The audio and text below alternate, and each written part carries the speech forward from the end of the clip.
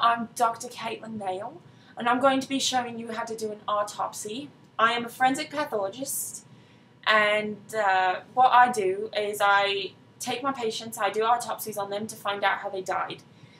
Now, this patient has obviously been beaten to death, but you never know because there's sometimes internal problems that may have happened, poisoning, appendix bursting, and stuff like this. We need to find out everything that happened to this person to make sure that they died. Now, in cases like this, we do murder, like we have murder cases down here.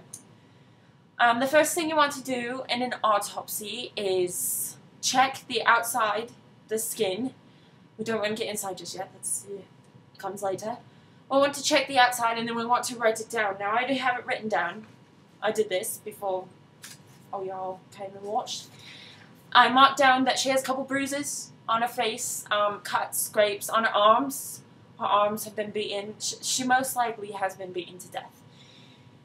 In any case, the next step in a procedure after you write it down on your little case file is you want to make a Y incision on the body. What you do is you take an incision from the middle of the shoulders down to the mid-chest, down to the pubic region. This is going to open up so you can get all your intestines. You want to look at the stomach, the heart, the liver, everything. You want to weigh it. Now, I've already done this, and I have opened up, and what I'm going to do is going to show you everything that is in this, my patient, Cassandra Smith's body. One thing that I am not going to show you for time's sake is the brain. The brain, what you do is you'll make an incision along the back of the head, just in case the parents or the family want to have a funeral for their child, father, mother, daughter, anything. When you have a funeral, you want to have the part covered up. You don't want a big scratch in front of your face for everyone to see. So what you do is make an incision on the back of the head, right like this, right back here, and then you can open it up and make a brain, and you can see the brain. I don't have the brain right now. We already weighed it. It's in the back of the room. Many pathologists do things differently. They do the procedure a little bit differently after you get past the checking the outside, cutting the Y shape, and doing that brain. Now you can take out many things in different ways, and as you can see, I've already done this. Well, as you can see, there's been some ribs. She has been beaten. Her ribs, they're all mangled. Her ribs, they got taken out. I don't know how this happened. All her ribs are broken. You know what? Just leave that out. Anyway, all over the place. Alright, now that we got the ribs out of the way, we can come back. Oh dear Lord. What is this? Woo! All the ribs. Left that out. Anyway, don't worry, there's a tray somewhere over here. Next, we're gonna. Oh, look! Another rib. A rib! Anyway. Oh, look what we have here. We have the intestines. Oh goodness. Oh.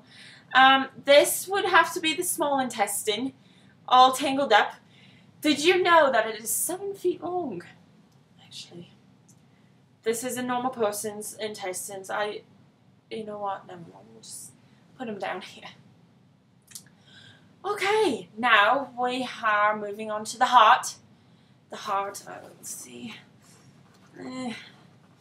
Rib. Small intestine. Heart! Oh my god, we found her heart!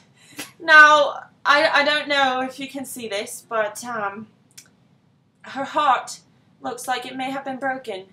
And maybe her boyfriend did the beating. Her heart has been broken. And it's very, very sad. Oh well, doesn't even matter anymore. She's dead!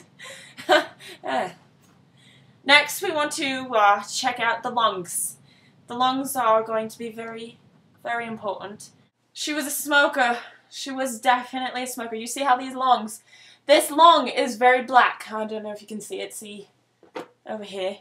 The lung is very black. She was a smoker. Maybe her boyfriend killed her over a pack of cigarettes because they were arguing. You know, who knows? All we know is she's a smoker. We should write that down. Okay. Write down smoker. Oh, look. Ribs. Next, we're going to look at the liver. Liver. Oh, there is the liver. Here we are, the liver. This is her liver. Yes. It's very nice and rich color. You know, I don't see very much. Smoking may have deformed it, cracked it a little bit. But, you know, who cares? Anyway, on to the next thing. Stomach! We forgot the stomach. The stomach! We got, look. Oh. Yes, the stomach is very full. This is her stomach. It's very, very full, as you can see. It's not shrink to the size. I'm sure we can, well, let's see what's in this. Snip here, snip there, huh? I mean, yeah. There's not, well, yeah, wow. This is very interesting here. We have the stomach, the contents in the stomach. She did have a meal before she died. Her last meal, it may have been hard. I don't really know. This is what the stomach looks like after all the contents have been emptied out. Very sausage-like, like this. We should mark this down. Mark down, okay. Now what we need to do is I got to check her little, I'm going to check what we all written down. Alright, so we are pretty much done with the autopsy. We got all our major organs out, the lungs, the heart, we did the stomach, the ribs. I showed the ribs. Usually you don't take those out, but hey, you know how I am. It's crazy, huh? Anyway, we took all these out, we measured them, we recorded it down here. Yes, this is her little file. This is very, very heartbreaking. We found out what killed her. Let me fix the rest of her up. We need to take all of this. We need to take it down and sew her up. Let me fix this. Woo! So, alright. These, we gotta sew her up now. Okay. So, okay. So,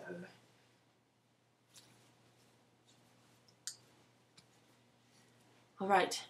We finally figured out how she died. I suspect that she died from a broken heart. She had cigarettes, smoker, black lung. She had cigarettes. She wouldn't give it to him. He beat her, as you can see by the bruises, scrapes, cut her, tried to do away with her. And finally she died of a broken heart. Isn't this very tragic? Anyway, we found out how she died. I showed you a couple steps of an autopsy. And we are done here. This is